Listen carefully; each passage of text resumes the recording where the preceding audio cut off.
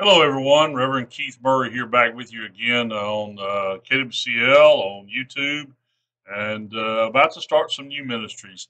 I want to take a little time today to talk to you about some changes we're making. Most of you know we tried to reopen the First United Methodist Church of Oak Grove for a short period of time, but I made the decision based on some data that comes about that probably it was best that we stop having worship together. I know that there are many opinions. There are lots of data out there, some true, some false, some good, some bad. And I weighed all of that. But I must tell you that I spent a lot of time in prayer and asking God what would be the best thing to do for the congregations I pastor. So I got an answer. I got a pretty distinct answer from God, and I polled a few of my church members and asked them to pray, and they began to get some of the same answers. So I felt like God was telling us it was time to revert back to spending most of my time producing videos and sharing with you on KWCL. So that's where we are today as we begin that. We're no longer worshiping at our location at Oak Grove, but we're worshiping, and we're worshiping through the power of technology. And I'm glad you're along. Let me say thank you to all of you who've been listening by the radio or subscribing to my video channel. If you want to subscribe to the video channel, it's Reverend Keith Murray at YouTube. Go there and subscribe. Hit that subscribe button, and you'll be updated every time I put things out. We're going to add some new parts to it. We're beginning to add. I'm going to add something on Wednesday nights on Facebook. I'm going to Facebook Live at around 8 o'clock every Wednesday night. We'll have a time of prayer and a time of short study. I'm also adding a series. This is the beginning. This is sort of the introduction part to my series. I'm doing a series at a request of a lot of you on end times and Revelation. We're going to look at Revelation and Romans and Luke and Matthew and Thessalonians and some passages like that to look at the New Testament take on where we are today in this world. And a lot of you have been asking me, is this end times? Well, I'm going to try to answer those questions. As we do a little brief study of Revelation, I'm also going to put out another blog, probably that will be a teaching blog that will come about. I'll give you more information on that later. But what I want to give you this morning is a way to communicate with me. If you're watching on KWCL or if you're watching here on YouTube, I have a way now you can communicate with me directly. It's a Gmail site. It's an email site. It's called Open Up the Word 2020 at gmail.com. Write that down. It's just what it says. Open Up the Word 2020 at gmail.com. If you'll share any questions you may have as we begin this study, as we do our blogs, as we do the online on Wednesday nights at 8 o'clock with Facebook. If you have any of those technologies, please join us. If you would like to receive a written copy of these sermons or a written copy of the study that we'll be doing, send me an email. Open up the word 2020 gmail@gmail.com. That is the email site where I can send it back to you. Tell me you want to subscribe to that, and I'll keep you posted. We'll mail it out by snail mail. I can Gmail it back to you. Any way you want to receive it, I can get it to you. So just let me know. Open up the word 2020 at gmail.com. This morning, I want us to begin in the book of Revelation and to sort of give an overview of why in the world would I do a series. And as best I can tell, I've been working on this sermon series for long over a year, but in the last month or so, my series has had to change because I'm looking at it from, as my old professor used to say in seminary, preacher, if you're not preaching with a newspaper in one hand and the Bible in the other, you're missing most of your congregation. So I don't want to miss the mark. So I'm sort of taking what's going on around us. And you've been watching my YouTube channel. You know I've been addressing some of that even in the sermons we've been doing up to this point.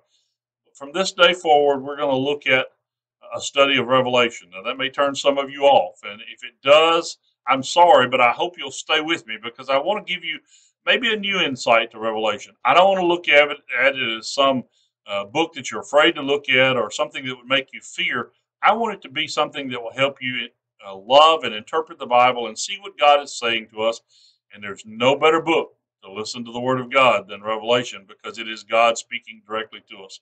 We'll get into that a little more later. On November the 27th, 1989, the day when communism fell in Czechoslovakia, a Methodist church in the capital city of Prague erected a sign. I thought it was a cute sign.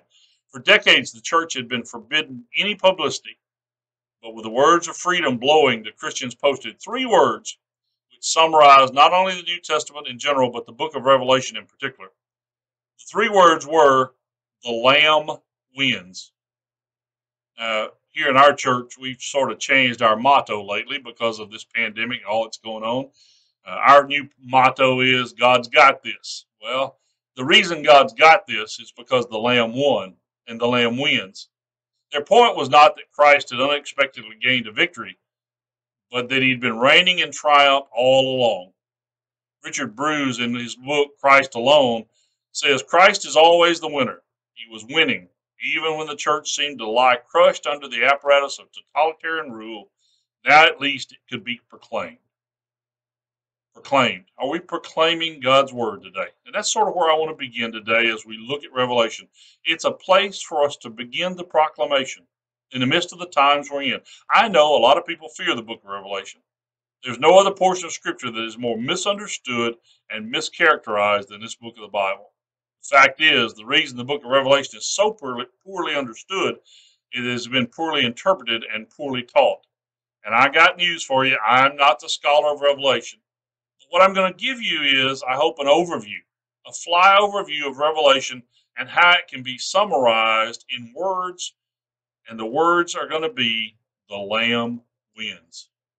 When I first started putting these series together a few years ago, I had no idea what we'd be facing here in July of 2020. What I do know is that the timing of this study can be prolific if we let it. Fact of the matter is, most people view the book of Revelation as a book about the future. That's not necessarily true. It is a prophetic book. It is a book full of rich history and an incredible relevance for us today. More so, I think, maybe than ever before. Some people ask me if COVID-19 pandemic is an end times event. The short answer is yes. Jesus spoke of increases in earthquakes, famines, and pestilences in Luke 21:11. Go read it. Or in Matthew 24:7 that we talked about a few weeks ago. But we don't have to go far in Revelation to see how difficult things will be on the earth today and tomorrow. What people are really asking is if I think that it's the final event or leading up to the final event to be the second coming of Christ. Well, that answer is a little more difficult. We know that only God the Father knows when Christ will come again. And the short answer is, are we in that time? Well, we could be, but not necessarily. It's very important and timely for us as a church to study Revelation. Whatever the outcome of this pandemic, the church must always be ready to meet Jesus, whether it's in the pandemic or it's in everyday life. Today, I want us to look at the opening verses to show you why. Even if you're watching or listening and today you haven't taken time to seriously consider this part of the Bible, or perhaps you're skeptical even of the Christian faith, hang on. Stay in tune. We're going to get to the bottom of how this affects us. Maybe we can universally agree that these 22 chapters at the end of the Bible carry enough significance for our study and preparedness for what could lie ahead. Why? Well, let's look at the opening words of Revelation. Let's begin with the first chapter of Revelation, the first few verses. It introduces itself as the revelation of Jesus Christ, which God gave him to show to his servant the things that must take place. And he put the word soon in it, must soon take place. You say, but preacher, that was written 2,000 years ago. Well, have you ever thought about what time is to God? Think about that. God's been around forever. So time is soon could mean many different things, and time means different things to different people. For some of us, we're so impatient that 5 minutes is a long period of time. For some of us, we sit for hours and think and meditate.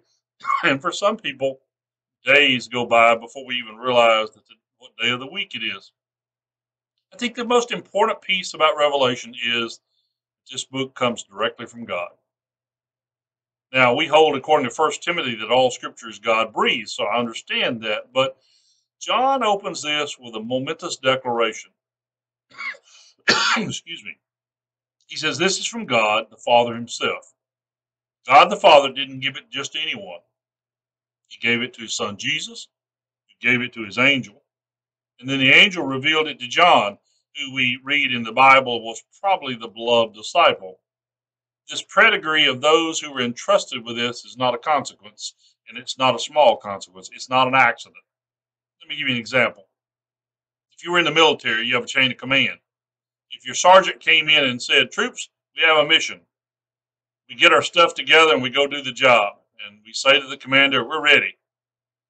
Or maybe the commander wasn't the one who came in and gave the order. Maybe it was a general, a four-star general came in and says, "I have a mission for you today." This was handed directly to me from the top, the president, commander in chief. There's nothing we wouldn't do or sacrifice to see that the mission was accomplished, would we? So I think that's the way we need to look at Revelation. This is a revelation from our commander in chief called the Creator God. Also, notice it's a revelation. I hear more people call it the book of Revelations. No, it's not multiple revelations, it's one. It is called Revelation. It is the revelation of Jesus Christ to John the disciple to us today. It's a message and a mission coming straight from the top. John makes it clear that this is from God, not something fabricated by his vision, which is central to the very fabric of Christianity. Christianity was revealed by God to humans, not invented by humans to reveal to God. You see, we've tried to reverse that here lately. We've tried to tell God what to do. Matter of fact, the sign in front of my church today is sort of a funny. It says, "If you want to make God laugh, tell him your plans." Well, there's a lot of truth to that. We've been trying to tell God our plans and ask God to join with us.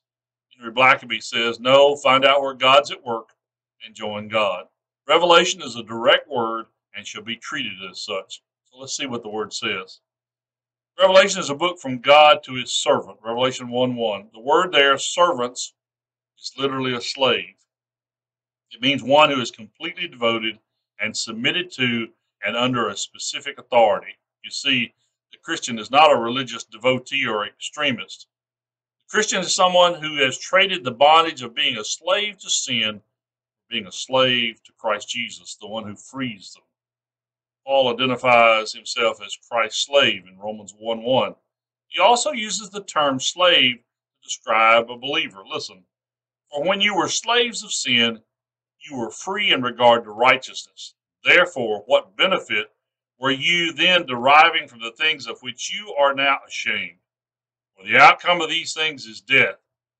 Now, having been freed from sin and enslaved to God, you derive your benefit, resulting in sanctification, and the outcome is eternal life. It's Romans 6:20 through 22. But God is telling us that there are these things that will soon take place. Revelation is not just a book about distant time in the future. Revelation is a book about now. It was about the now when John got it. It was about the now as the apostles told the story. It was about the now as the Bible was put together in the canon in 725. It's about the now in 2020, and it'll be about the now in 2025 if we're still around to be about that now. Someone asked me when the end times will come, and I can tell you with certainty the end times are coming. The end times are here now. But when will the end time be? I don't know. You don't know. Only God knows.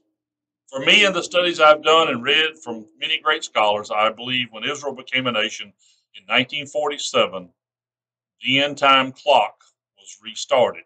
Let me say that again so you don't misinterpret this. I believe when Israel became a nation in 1947, the end time clock restarted. I believe that we live in an era that has more end times prophecy fulfillment than ever before. From 1947, a lot of us were born in that era. I was born in 1955, if you want to go figure out how old I am. I think we've been born into an era that very much calls us to talk about end times.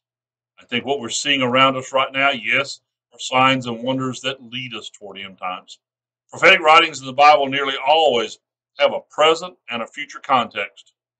So, as we look at Revelation in a historical context, as Jesus addressed the seven churches in Asia Minor, today we would call that Turkey, but also in a modern context to the church today.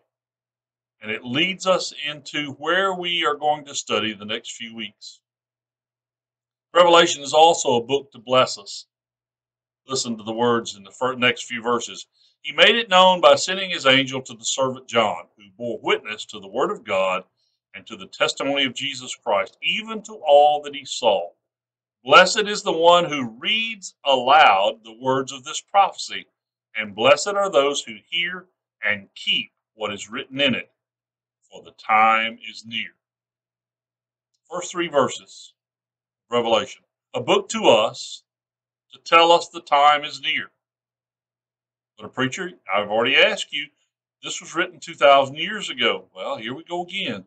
Revelation was not written to be something that was to put a clock to. You say, well, you just did, preacher. You said that in 1947 the clock was restarted. Yeah, and I think it's been restarted many times, but I think we live in a time, and you must identify the era in which we live. We live in an era where the prophecy is unfolding. I tell my congregation quite often there are less than two or three prophecies left to fulfill, and we'll get to those as we get deeper into Revelation. So hang on. Revelation also, John Wesley penned these words a few years ago when John Wesley was beginning the Methodist Church as we know it today. He said, Revelation was not written without tears and pain, and Revelation cannot be understood without a few tears and some pain. John Wesley put his readers and his studiers on notice that as we attempt to open the pages of Revelation, get ready. You must be fully prepared to let your intellect and your emotion be stimulated by these words as we read and hear them anew and afresh. You heard the words as they're even written. Blessed is the one who reads aloud the words of this prophecy, and blessed are those who hear. So whether you're reading it or whether you're listening to it, you've got a mission today. You willing to accept that mission? God has passed his revelation down through Jesus, into the Apostle John, now to you and me as we open the book and read it. That would have been reason enough for the churches to dig into the words in each letter that it was written. But it's not just for anyone. You see, John was known as the disciple that loved Jesus. John got more than he bargained for. John himself even admits in the passages he doesn't understand all that's given to him in that vision. But I can assure you today that this message was given to the Apostle John for a specific reason. And you and I may be able to see as we unpack this book what that reason was. John was someone who was a disciple of Jesus from the very start of his ministry. John witnessed Jesus' baptism, his turning water into wine, his feeding of the 5,000. John was there on the Mount of Transfiguration and at the crucifixion. John was the first of the disciples to enter the vacated tomb. He walked with the risen Savior on the beach of Galilee, and he watched Jesus ascend into heaven.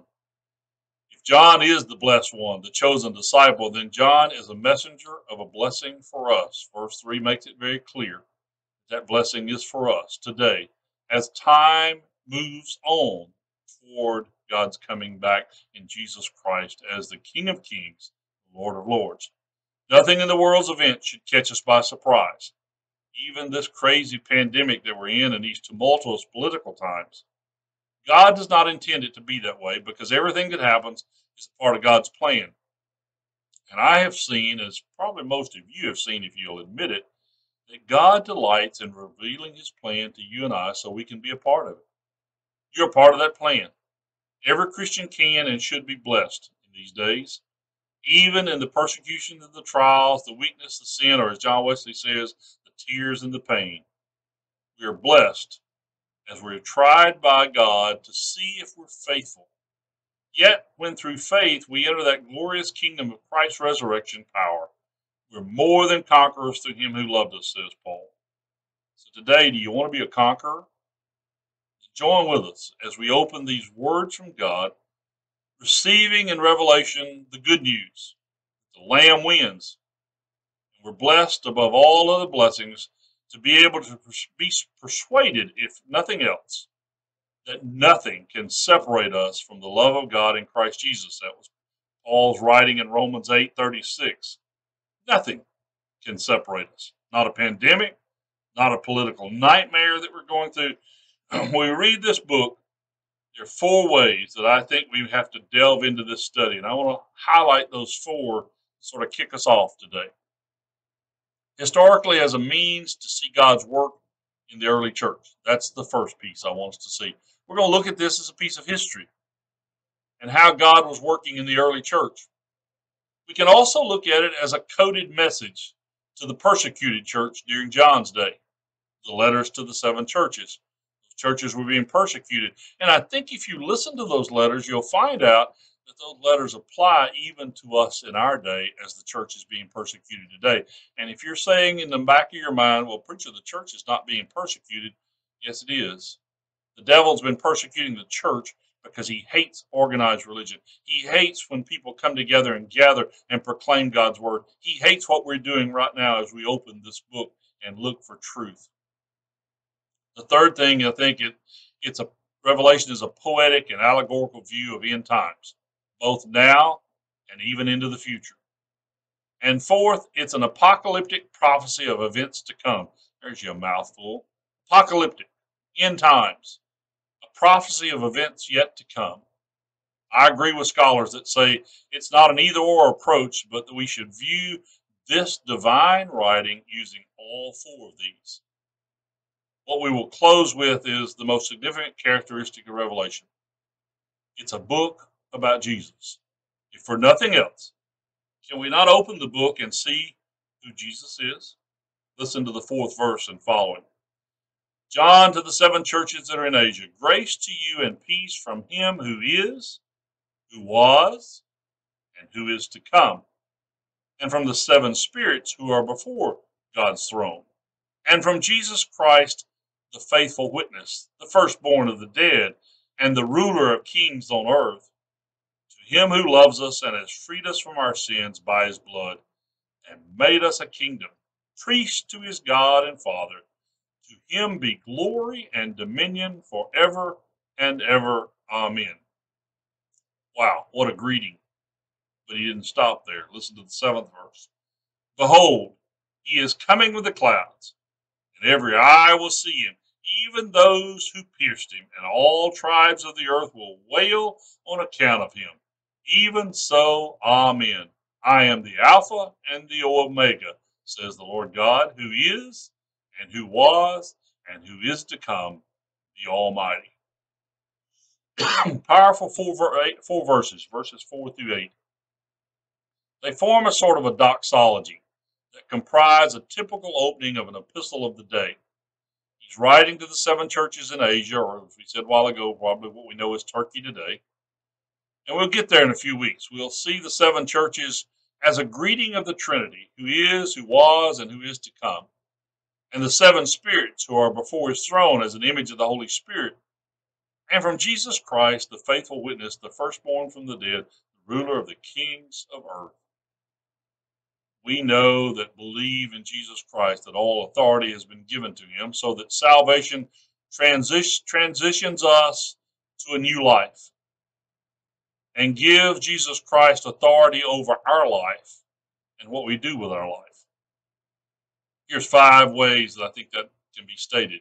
Jesus is the one who frees mankind from sin through his own blood. Number 2, Jesus established us in his Father's kingdom in heaven. He sits at the right hand of the Father now as he intercedes for us. Thirdly, he's coming soon. Fourth, everyone will see him on the day he returns. Fifth, every person who rejected him, no matter their beliefs or ethnicity, will mourn. If you reject Jesus Christ, there will be a great day of mourning. But if you accept Christ, there will be a day like no other day. It's a horror to many in the world to think that Christ is coming again. People do not wish to be judged or condemned in this old world today. We want everything to be free. Well, I got news for you. Freedom even requires some judgment and condemnation. Those who stand on their own righteousness will be condemned, but it didn't have to be that way. And so as we begin this study of Revelation, as we look at chapters 1 through 3, as the church is addressed, a letter from Jesus, John's going to give us what we need. More than anything else, it's a warning and a call to repentance. I believe that more than anything else, Jesus wants his church to be ready for him. He wants the bride, as he's referred to, the church is called his bride, adorned. He wants the bride adorned and prepared for his coming. and his coming will be soon. The question is, are we ready? Therefore, I want to do this study to help us prepare. Are we living as we belong to the kingdom of God? Are we ready to stand before him on that day, that judgment day? Does our life reflect that we are on a mission and following orders from the top? Are we following orders from the sideline, the devil? Do we live like Jesus is Lord of our life? Is he the Lord over everything in our life, our finances, our internet usage, our family, our everything? More than anything we see that Jesus wants us to do is to be prepared for his coming. For those who aren't watching and waiting, he'll come as a surprise, a thief in the night. For those of us who are expecting it, we're looking out the door every day. Lord, are you coming today? And so this book will disturb some of you, it will encourage some of you, and for some of you, you will choose to ignore it. That's okay. The Bible says it's going to be that way. If there were any other way to wash us from our sins, God would have done it. I want you to hear that. But he didn't do it but one way. He sent Jesus Christ to shed his own blood to be the ultimate sacrifice of God the Son. God wouldn't do it this way unless it was the only way. In light of all that Jesus did for us, we have a right to praise him, to seek him, to study his word. And that's what we're going to do in the next few weeks. We should honor him with our glory and let him be dominion over our life. When we say this, we aren't giving Jesus just glory and dominion. We're simply recognizing that he deserves it and that we're honoring him for what he's done for us. I'll conclude where I started. Jesus is the Alpha and the Omega, the beginning and the end, which means that Jesus is before all things, now in all things, and will remain beyond this day to care for all things. He's the A to Z and everything in between. Jesus has a plan for history, for the time ahead, for the time now, and he's calling us to be a part of directing the path of human events toward the fulfillment of God's ultimate plan. My question to you today, will you become Jesus' servant? If Jesus is the author of history, will you give your life to him? I ask you to join me in the next few weeks as we move into the letter God writes to the churches. I think it's time we open our mail. If you've been afraid to open the envelope called Revelation, today is the time to do it. Remember my email site if you want to send me questions, comments. Open up the word 2020. Open up the word 2020 at gmail.com. Let me hear from you. Hope you have a great week. I'll be getting out some more information about our YouTube and Facebook sites. Facebook on Wednesday nights at 8 o'clock will be Facebook Live for prayer time, and you can send me comments live while I'm online, and we can have prayer and look again into what God is leading us and what we need to be praying for in these days. If you have special prayer requests, send those to me. Look forward to hearing from you. Thanks for joining us today. See you again later.